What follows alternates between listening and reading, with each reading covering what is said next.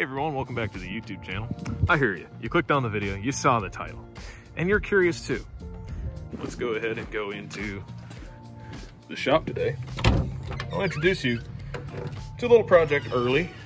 You'll see a full video on this eventually. But it has halogens in the front currently and no lights on its fenders. And I figured I'd show you a short little video. Are LED headlight upgrades worth it for your tractor? Should you buy them? It should be worth noting that everything in this video is not sponsored and was purchased with TrueGenSales.com. First up for the headlights, we have these right here. These are high capacity par 36 LED bulbs, trapezoid beam, with also a glass halogen style front design, which I really like about these. Some people like, finding a way to mount halos in there. Some people just run blacked out ones. I like these, and these are easier to get and easier to just pop right in there. I like the little tagline down there. And for the fender lights, these are Tiger Light TL 2060s. They are 2800 lumen. They are more popular for the John Deeres. However, they have the same style mounting system. Those will mount right up. These are gonna go on the insides, and then some floodlights will go on the outside. So let's go ahead and give it a quick little rudimentary light test indoors, and we'll do this outdoors as well when it's dark out, just to kind of give you an idea. I've gone ahead and turned the exposure on the camera down to what it looks like through my eyes. And that is not very bright. That is our beam spread. That is literally it. If you're out in the field and you're working in the dark, that's not enough, man. Installation on these is pretty simple. You're gonna grab yourself a screwdriver, taking care. Old halogen lights like this are glass, and you're going to put your screwdriver up in here. This is all rubber. So you're just gonna go up in here, and you're slowly gonna pry out. And you're just gonna be careful not to bust the bulb. And as you can see, I've gotten it out quite a ways. I can grab it with my hand now. And bingo. That is your bulb pulled out. Now you're just gonna unscrew these little fork things. Let me get the camera focus up. You're gonna unscrew these little things right here.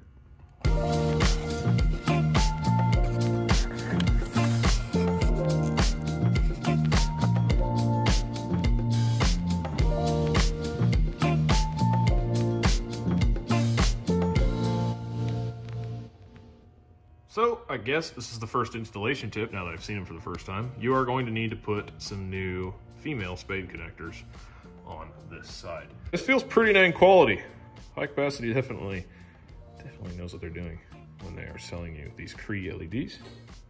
The aluminum backing with the fins is for cooling, obviously. Feels really rigid, feels really nice. Does not feel like a cheap bulb. This feels like what they cost. They should be a whole lot better than those halogens. I'm gonna get to it, unplugging this one and show you what I'm doing for the wiring. Here's bulb number 1 out. This one's in really good shape. Always keep this kind of stuff around for spares. This is a bulb from April 23rd of 2001. Okay, I'll show you the process on the next bulb, but I got the first one in. And yeah, it's pretty dang simple. All you gotta do is get you a set of these. Right here off Amazon.com, just some good old heat shrink female spade connectors, crimpers, strippers, cutters. You're gonna cut the old screw-on ends off, and you're just gonna put spades on. It has options for both, where you can put a screw and a nut on, and that would probably be more secure in some cases. But for this one, I'm just gonna run the spades until, if something goes wrong, then I'll probably go to the screw and nut. But yeah, there's your comparison and difference right there in looks. Both look good, but I gotta say, kind of a fan of that slightly darker shade that this one has in it. I will now show you how you do it. Once you get the lights to this point right here, you're gonna take these little old school forks and you're going to cut them off. Then you're going to take your wire strippers and you're going to strip that back.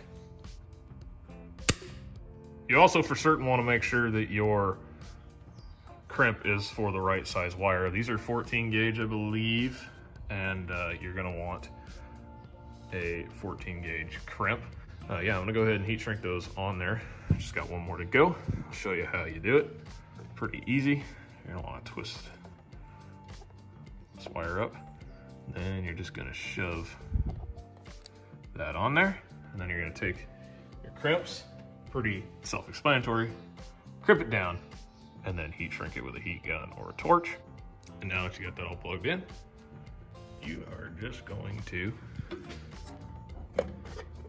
pop right back in there, making sure to pay attention to where it says top. And you're just gonna kind of pop it in there and then weave it in there with your screwdriver. Carefully, make sure not to scratch the polycarbonate on the outside, and you are done. So I went ahead and put the fender lights on. I'll give you a quick run through of how that works. There's a stud through the headlight with a nut, and then I just ran a big washer. They don't come with those, but that's what I ran. There's kind of a flat spot on the back of these little holes here, so they push up against that, and then when you put a washer on there, it kind of flattens up against that. So this was this side. I then took the wiring, cleaned it up a little bit, but I could have showed you a little bit better what's in here. There's a red and a black wire. They both run that way, across that side. And then as I come through here, they actually go and take a turn this way to meet up with the other wires right there. This side does the same. It goes down here, and then it meets up on that same line, and then they hook up right here. Now there's two power wires for a reason.